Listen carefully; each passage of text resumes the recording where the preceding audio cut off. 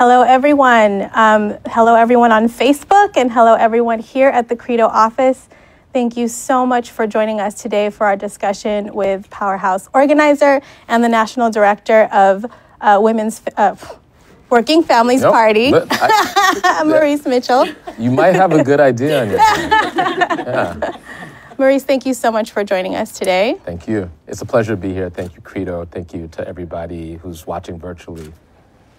Great. So despite what political and economic elites have told us, America is in crisis on multiple fronts, from enacting policies that undermine our civil rights, our civil liberties, LGBTQ rights, to the rise of white nationalist terror, and flat out denial of scientific fact about the threat, the real threat of global warming. The Trump administration is attacking our communities and the very foundation of our democracy. We need solutions that meet the scale of today's challenges, which is exactly what we're going to talk about today with Maurice. So for our first question, speaking for myself here at CREDO, and maybe others I know on our team can relate, and maybe other organizers who are watching right now can relate, but it seems that ever since Trump took office, I've been spending the majority of my time as an organizer playing defense. You know, we've really been working hard to block policies that are separating families, to block all kinds of racist policies and agendas that are happening not just as part of the Trump administration, but that are happening at the state level and the local level. But of course, I know that it is just as important to talk about what we stand for, as important as being clear about what we stand against. So, you've been at Working Families Party now for a little bit under a year, and it's been quite a significant transition. And I would just love to know what have you done in this past year or so to make the vision of Working Families Party a reality, and talk a little bit about what that vision is. Sure. Thanks for that question. And the only thing I would the friendly amendment to the framing is that the world is in crisis, right? Not just America, right? And I think it's critical for us to contextualize all these things past our borders, right? So the climate crisis, the rise of the right wing, right? The rise of the racist right, an economy that if you look at, if you focus on the Dow and unemployment, everything's great. But if you actually talk to any working person, right, then you know that people are underwater in debt. People are either underemployed or overemployed, right? So when I stepped into my role a few months ago as an organizer, I wanted to have as many conversations as possible with people all across the country. So I've been on this Blitz tour all across the country. I did 70 trips in 7 months. And I feel like what I heard both grounded me in the reality of the crisis, but also in the possibilities. Everyday working people's consciousness are shifting in this moment, and people are taking the tools of their democracy in their own hands through protest, through a new type of sort of focus on electoral strategy that's outside of the parties, right? You have young people, people of color, women, people who've been on the periphery of power, right? Now engaging in these insurgent fights, and you have this crop of amazing folks in Congress, right? As well as folks on, up and down the ballot, right? Folks in state houses, folks on the local level who have never traditionally had access to the reins of power, who are now in places of power and being disruptive forces, right? So my assessment is that in this moment of crisis, there's also a moment of opportunity for everyday working people to develop a multiracial populist alignment, right? That could address and fight back that right-wing white supremacist populism, that wave that Trump rode in, right? So, and also it's really important that we don't center Trump, right? So he rode a wave that, under that wave are toes that were seeded by both Democrats and Republicans, right? And this is the culmination of a decades-long strategy that was well-funded, well-organized, right? That sought to lock in the power, this power of this niche cabal of the ultra-wealthy and dilute the power of everybody else, right? And so, you talked about the need to sort of disrupt near-term crises, right? And part of the crisis making that's taking place is so that we're running around and we're doing the work of putting out these fires, and we have to because our people's lives are on the line, right? But part of that strategy is so that we're so sort of overextended, putting out fires, that we can't get engaged in the chess match that's taking place, right? And so we also have to invest in the long-term chess match, right? So that decades, let's call it like a 40 to 50-year strategy. We have to think, clear, what is our 40 and 50-year strategy? So much of our focus is on 2020, right? As it should be. We need to create a united front that is opposed to Trump and Trumpism, right? And we need to defeat him electorally in 2020, absolutely, right? But I'm actually more interested in 2050, right? And what are the near-term things that we're doing? One of them is defeating Trump, but there needs to be a lot more that would lead to the transformation that we want to see in 2050, right? We need to have both conversations, right? Both end. Absolutely. Yeah, so, related to kind of looking forward and creating a strategy long term, we saw in November that many of our progressive champions, specifically Stacey Abrams, who was running for governor in Georgia, had election wins stolen from them because of blatant voter suppression. So what are the ways that folks online and folks here, what can we do right now to protect people's rights to vote? Great. It's a wonderful question. And also, it's a great example of that chess game that they're playing, right? So sometimes it's like kind of disorienting. It's like, okay, so they're doing gerrymandering and they're involved in voter ID and then they're obsessed with this tax cut and when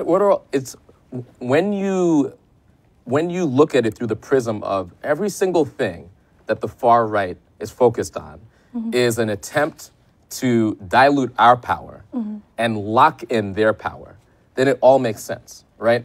And the other piece is every little step we make, every gain we make, there will be blowback, right? Which is why I think the chess analogy is so appropriate, right? There's no way an amazing, transformative Black woman is going to be victorious in Georgia without blowback, right? And there's no way that they're going to fight in a way that isn't fundamentally corrupt in order to achieve their ends. The thing that it's funny because the right wing clothes itself in, the Constitution and in law and order, but when it comes down to it, the way that they execute the outcomes that they want to achieve, they're willing to do all types of crazy things that violate the Constitution, that violate the law, in order to achieve their ends. And what happened with Stacey Abrams in Georgia is a perfect example, right? And it is one indicator of what they're willing to do, the lengths that they're willing to take. And it just, I hear these conversations in liberal circles where people are so obsessive over decorum, right? And I'm like, are you living in the same reality I'm living in? We need to do everything in our power. We need to marshal all of our capacities, all of our heart space and head space and resources and time in order to defeat the right wing, right? And I mean, this is the fascist right wing, and this is a moral calling. It's bigger than, any partisan directive. This is our calling. This is our moment. And I want to tell my grandchildren or my great-grandchildren what I did in this moment and what I was willing to sacrifice in this moment so that they will have the planet and they will have the country that they deserve. And we need to break out of, some of our delusions. Robert Mueller isn't going to save us, right? We need to stop watching MSNBC on repeat, right? And thinking, he's one he's one indictment away from getting in. No, right. it's our duty to take our democracy in our hands and organize like we've never done before. Absolutely. I cannot agree more. We don't need to actually see the full Mueller report to know that Donald Trump is unfit for office. Yeah, it's not We've like, known that for it's not years. like we need more evidence. It's not like, man, I'm patiently awaiting the full report so I can make up my mind on Trump and his fitness for office, right? Right. So, yeah, sorry to interrupt. No. But, I mean, I'm just like, what? You know, anyway. Well, well, I'm really glad that you brought up moral leadership and leading with moral clarity. Mm-hmm. And, you know, in the past couple of months, some of the boldest leadership, moral leadership, is coming from the new class of congresspeople that our communities elected in November, who happen to be the most diverse, the most progressive group of congresspeople that voters have elected in U.S. history. So, you know, what does that tell you in terms of, you know, voters came out in force. Mm-hmm. They made clear to the folks that they voted for, the folks who won campaigns, that there is a mandate to resist Trump. There is a mandate to lead with moral clarity, to represent all communities in their districts, in their states. Mm-hmm. And so, you know, they won. We elected those folks. What does that, are there any insights that you could draw from those wins in November? Meaning, what is now moving the base? Why now? And what does that mean in terms of kind of the establishment Democratic assumption that folks should be running on moderate platforms? Mm-hmm. So elections are like swamps for confirmation bias, right? Mm-hmm. There's just so many data points out there, mm-hmm. right? That you could look at an election and see whatever your particular point of view is, right? But the reality is, and you know, I've looked at a lot of data, and I'm convinced that what November's election told us mm-hmm. is that number one, when you support grassroots progressives, and it's not just about identity, but identity is important mm-hmm. because many, many people have been in the periphery of power in this country for generations, for hundreds of years. Mm-hmm. And the excitement that's unlocked when women and people of color and LGBT folks finally are able to run and win mm-hmm. is unrivaled. So number one, identity does matter, but it's not just about identity. Mm-hmm. When you run on a people-focused agenda, mm-hmm. which is all it is, and you know, a lot of the establishment folks and a lot of folks in media articulate this as it's some far sort of crazy idea that we are determined that government works for people mm-hmm. and that government solves problems at the scale of the problem, right? It's like, basically the argument is government shouldn't work for people, and how dare government actually meet the scale of the crises that everyday people are in? That's ridiculous. That is what the folks mm-hmm. in the sort of mainstream Democratic Party and certainly the Republicans and everybody else are arguing, right? And what I feel is that meeting people where they're at and articulating in a very popular, sensible way mm-hmm. solutions to their problems mm-hmm. unlocks all types of energy. When you attach that to an authentic figure that looks like you and talks like you and has your experience, mm-hmm. like working class people who actually experienced debt, mm-hmm. right? That was so controversial, the fact that Stacey Abrams had debt, right? It's like people have debt. I have debt, right? How many people in the audience here have debt? I have debt. Right? Yeah, we have debt. Yeah. And so real people with real solutions mm-hmm. who are authentic. And then the last piece is the way that many of these campaigns were organized. Mm-hmm. People focused, focused mm-hmm. on volunteer mm-hmm. energy, focused on small dollar donations, mm-hmm. refusing corporate donations, mm-hmm. refusing PACs. Mm-hmm. It unlocks all of this energy. So to me, it's clear where the ground is moving, right? Mm-hmm. And the way that is being articulated, I think, shows you the delusion that many of the elites live in. Mm-hmm. They don't realize is that these are centrist issues for working people. how you deal with my health care, how my kids have a pathway to college, like fundamental issues that people deal with every single day, right? The fact that this is even controversial tells you how effective that decades-long strategy of the far right has been in clouding the political debate.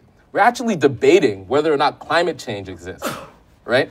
So that shows you the sanity, the lack of sanity in the political debate, and what we're doing was like we're dragging the center of political debate into some sanity, so that we can have these policy discussions, like legitimate policy discussions. So I'm really, really excited about all of the folks in the freshman class, and because they came in on this independent mandate, they're able to challenge precedent and decorum and speak truth to power day one, right? They're able to do that because they aren't attached to the pharmaceutical lobby or the various other lobbies or the the oil lobby, right? They could just speak plainly, and it's amazing that witnessing working people, mainly women of color, speak plainly on the issues of our day.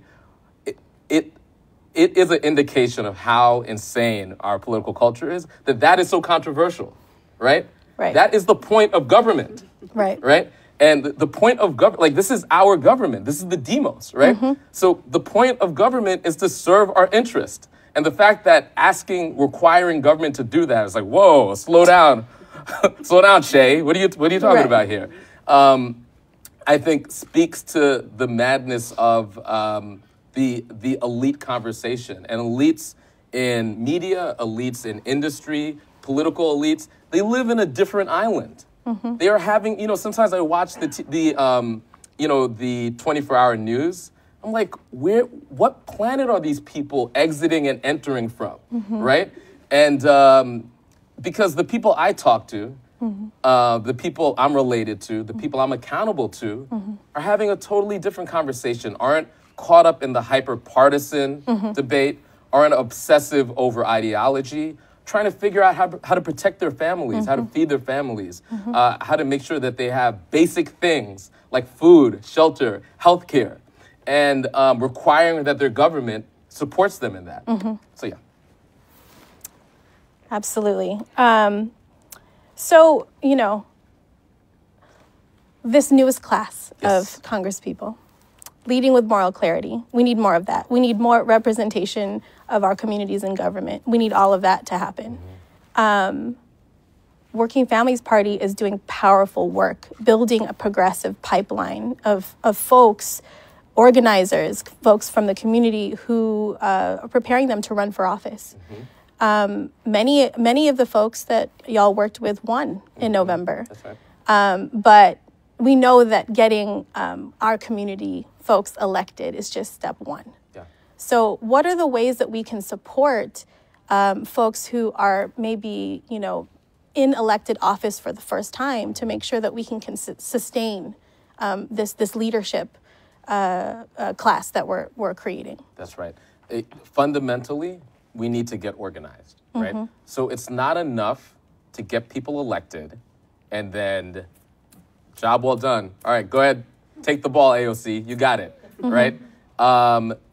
What is required of us is to listen. Once we get past that is job number one. Get them elected, and then the day after Election Day and the weeks after Election Day, we need to be organized in order to give people cover and support when they make tough decisions and they take tough stances. So I guarantee you, every single one of those freshman Congress people are experiencing all types of pressures to get in line. And that's happening in our state houses. Just yesterday in New York State, 3 really courageous women of color, and that is not coincidental, spoke truth to power because, right now in New York State, for example, they are on the precipice of passing public financing of elections, which will create a pathway for working people to be able to run and win, right? And as that's happening,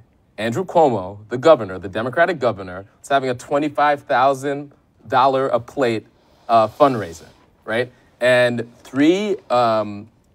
two state senators and one assembly person called him out, called out the hypocrisy, right? And I guarantee you, in their conferences, there was hell to pay for them demonstrating independence. It's our duty when we elect truly independent progressives, especially people who have traditionally not been in office, women, young people, people of color, working people. It's our duty to build organization around them in order to shore them up and hold them accountable, right? Because the drag of those bodies towards that decorum I talked about and that precedent and keeping quiet and keeping your head down, right? That drag, that centrifugal force will drag even the most principled person towards the status quo opinion unless they have another base of power, the people. So it's required of us that we organize. And that's why through the Working Families Party, and this also is part of my agenda specifically in the Working Families Party, is focusing on building a mass party. In many ways, the United States almost doesn't have political parties in the way that many people experience political parties outside of this country. In some ways, if you wanted to be hyper sort of cynical about it, right? You could articulate what we have as two marketing schemes in order to get to 50% plus one, right? But we do need political parties. We need political homes where working people could see themselves, right? Could acquaint themselves more deeply with their own power and could execute a working people's agenda. And so I'm trying to build that on the hyper-local level with the Working Families Party so that when we get people elected, right, we have an army of people to hold them accountable and to support them. Great. Absolutely. I spent some of volunteer time when I lived here in the Bay Area, every single election cycle, just working with local candidates. And that was really the need, is once getting these folks into office, it's tough to figure out bureaucracies. It's tough to figure out where the levers are. And it really does make a huge difference when the people power is behind you. Yeah. So sticking with the people power theme, I want to switch gears a little bit and talk about one of our progressive champions who is leading on a revolutionary idea to really fight back climate change. So we've seen Representative Ocasio-Cortez and the Sunrise Movement build so much momentum around the Green New Deal. They're literally changing the political weather around what climate change reform looks like. So, there's some critics of the Green New Deal who say that it's an incomplete plan, who say that it's, unrealistic. And there's a lot of folks who support it and say that it's a clear path forward, it's visionary. So where do you stand? Where does Working Families Party stand on the Green New Deal? So we're deeply aligned and we're so, all Alexandria Ocasio-Cortez is doing is her job. And it's the most radical statement ever, right? Again, it shows you where our politics are, right? Now, this climate crisis, it's above and beyond politics, right? And the Green New Deal is saying, we need to meet this unrivaled crisis, this global crisis, right, at the scale of this enormous crisis. So this is global and it's existential and it's, according to consensus scientific opinion, inevitable. All right. We need to meet that at that scale. That's all the Green New Deal is saying. So anybody that's opposed to it, they need to offer a commiserate plan, a plan that is at that scale. If they can't, they need to sit down. It's that simple. If you're opposed to the Green New Deal, offer your plan that addresses climate change in a holistic fashion. And what's amazing about the Green New Deal is that it both addresses climate change, it addresses a real gutting out of our infrastructure, and it addresses the fact that our economy is an economy that is built on debt, and it puts working people to work at a significant level, engaging in jobs that are meaningful to our lives, and it addresses the climate crisis. So it does all of those things. Show me your plan that does that too, if you oppose it. That is my argument to anybody that opposes the Green New Deal. Show me your plan, right? But they can't because they have none, right? And to me, that's morally bankrupt, right? Because again, this is not about ideology. This is not about, this is a clear global calamity that every single nation on earth, except ours, has full consensus. Yes, this is happening. Yes, this is serious. Yes, this is real, right? We're the only nation that has deluded itself that there's a debate about this, right? And so simply saying this is true, we have to do something about it, is the most controversial thing in the world. In a place like Washington, in a place that is captured by global capital, Congress, right? It is not controversial in the actual world, right? It is our duty in the actual world, right? And so we can't get deluded by, again, the elite conversation is a niche conversation, right? This is a niche global minority of people that have deluded themselves, right? And the other thing about these folks is that they are aggressively mediocre in every way, right? Yet they are at the top of government and industry around the world, right? And, it's one of the reasons why I loved the college scandal, right? It exposed the mediocrity of this elite, this great elite that marshals our world and our economy into the future, right? It's like the emperor has no clothes, right? And so, again, if we want to save the planet, we, the people, have to take our democracy in our own. There is no magical elite person somewhere in some office somewhere figuring it out. They're not, right? And if you think about the pathways to elite circles, right? These are pathways of privilege, right? These folks are not that bright. And so we need to interrupt this. We need to interrupt this, like the little, these elite conversations that happen in Davos and other places where they pat themselves on the back about how fancy they are, right? It's like, there are like 3,000 billionaires, right, in the world who live like gods. There's maybe a few million multimillionaires that live like kings. There's all of us trying to figure out, and then there's billions of people who live at the edge of poverty. This is unsustainable, right? The 3,000 godlike people are not the folks that are gonna write that caste system. They aren't. It's gonna be us. And so, again, one of the reasons why Working Families Party is creating pathways for working people, people in the billions of folks who are just like, what's going on, into these positions so that we could interrupt this conversation. And we have to do it with haste. We are running out of time. Absolutely. So, people power, what used to support progressive candidates is absolutely essential. And part of, participating in democracy is also using our voices and our power to hold politicians accountable when they let us down. So, I don't know, maybe it's been a month now since the DHS budget deal and, the whole government shutdown fiasco happened. And, it was months of budget negotiations.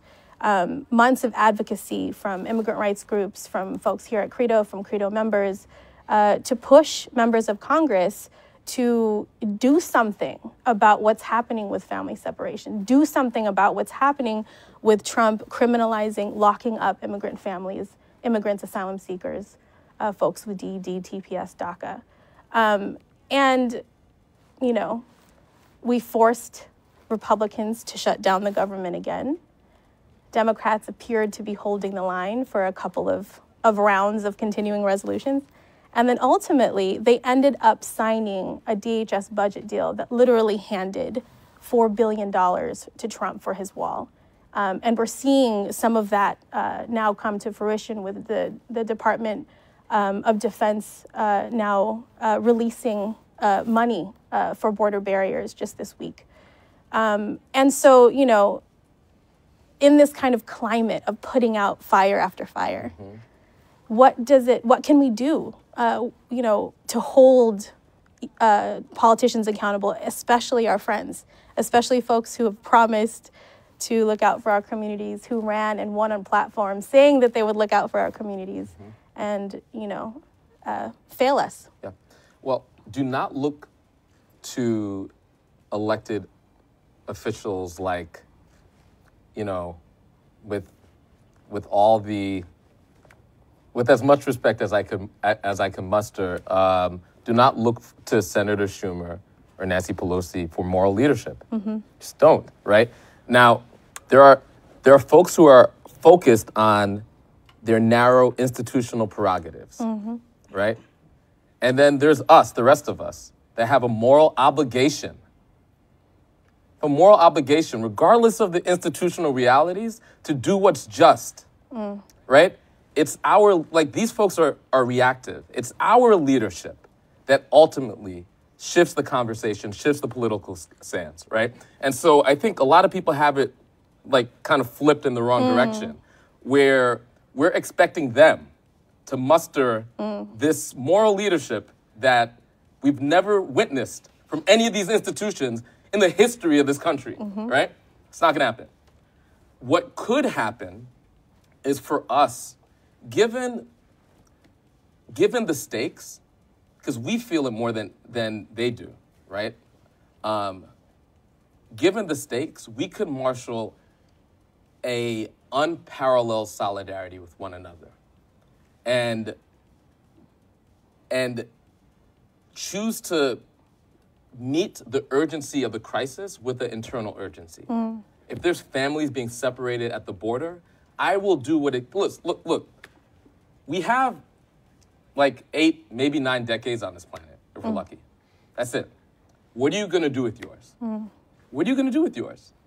Are you going to kind of sort of spectate as these neo-fascists seek to completely transform the face of this country, as corporations seek to completely capture our democracy and the democracies around the world? This is game time. So what are you? This is a moment for all of us to have deep introspection. What am I going to do? Put those people aside, put those institutions aside. And if we decide in this moment to break out of our little atomized, little safe boxes and build real solidarity and connection across race, across class, across gender, right? In order to do what's necessary, those institutions and those people will fall in line because they're reactive. It's actually our job. Absolutely. And, you know, as an organizer, our responsibility is also to fight for and move people to believe what is politically possible. And that's, you know, such a core part of our work here at CREDO, core part at work at Working Families. So this is the final question. Right. Leading into... By the way, this was a lot of fun. Thank you so much. This is a whole lot of fun. Yeah. And I'm personally just so inspired just listening to you talk about your work. So thank you. So this is related to kind of work that's already starting towards the 2020 election. So many progressive champions and so many of our Democratic rising stars have thrown their hat in for 2020. It's like a clown car. Who's yes, next? Who's next? They're piling all in.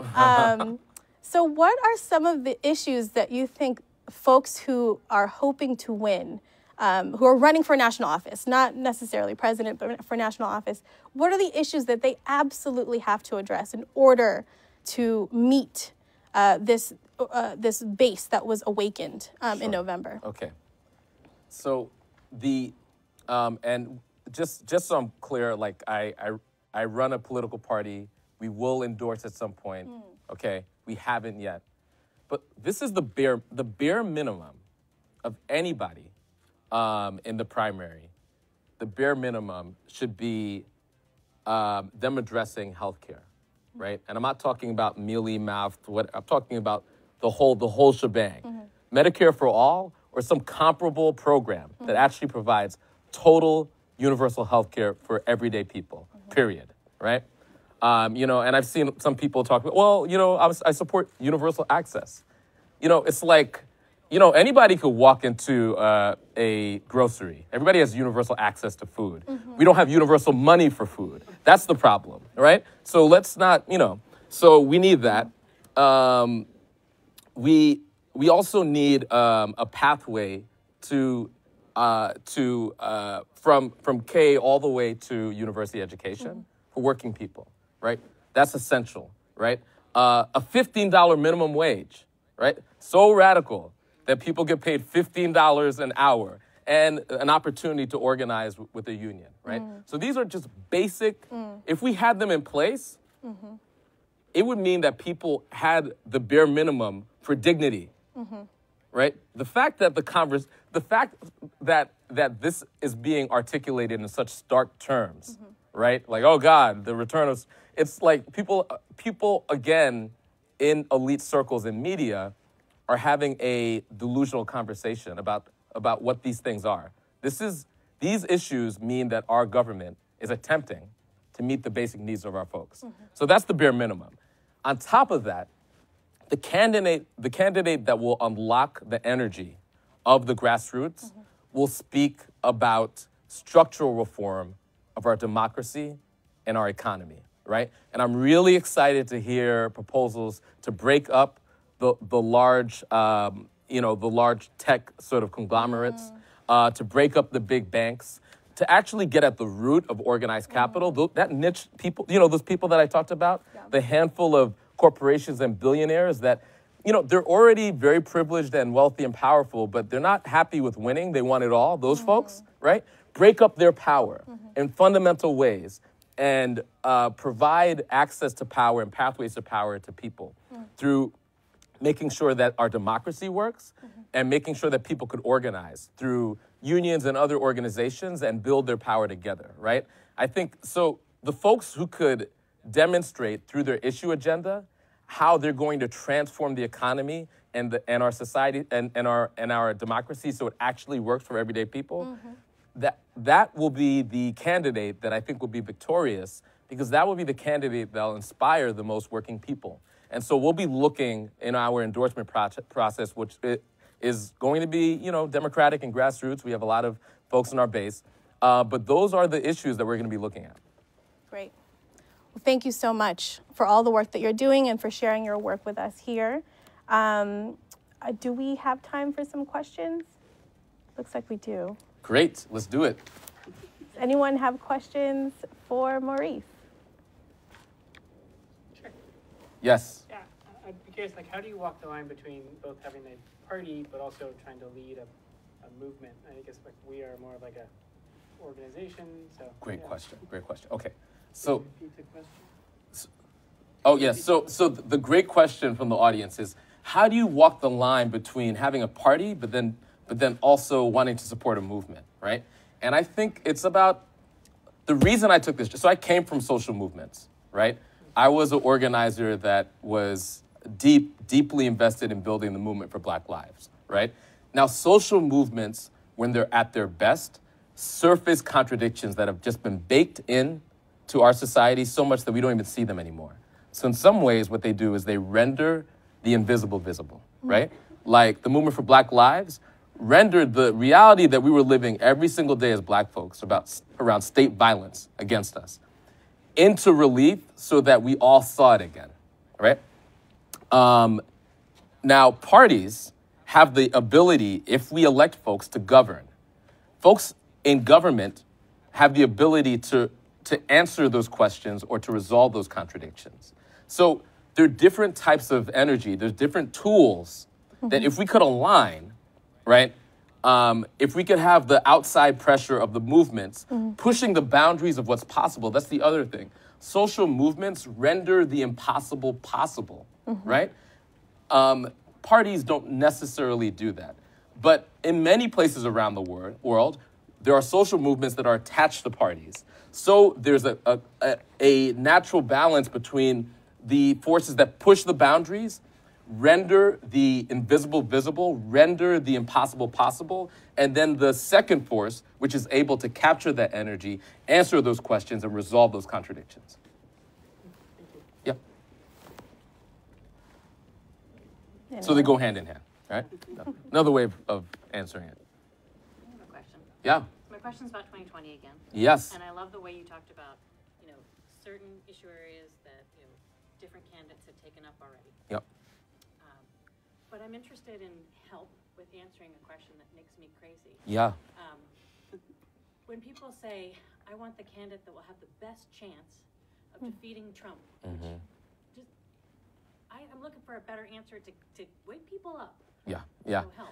Great. So oftentimes when people say, so the question was, how do I respond to this question of viability? We need the candidate that is best positioned to defeat Trump. Well, two things. It isn't binary. Defeating Trump and demanding that our government actually work for us is not a binary thing. Like either we elect Uncle Joe and we just accept the sort of, that's what, it's code for that, right? That's basically what it's code for. It's like, 90% of the people who say that are like, we should just elect Uncle Joe because we think, Now, I actually believe that part of defeating Trump, because Trump has a movement behind him, part of defeating Trump is identifying who our movement candidate will be, right? We're gonna need millions of people rolling up their sleeves, passionately organizing their communities, right? Giving small dollar donations every single month, building a mighty movement to defeat Trump, and then using that momentum in order to advance a progressive agenda. Because we don't just need to defeat Trump electorally, then that's like job number one. Then we need to roll back all of the trauma that Trump has created. That's job number two. Then job number three, we're still not done, right? It's not like before Trump, we lived in some fantasy utopia, right? Things were really hard for a lot of people before Trump ever put his hat in the race, right? And so there's three things. We have to defeat Trump, right? We need to clean up his mess.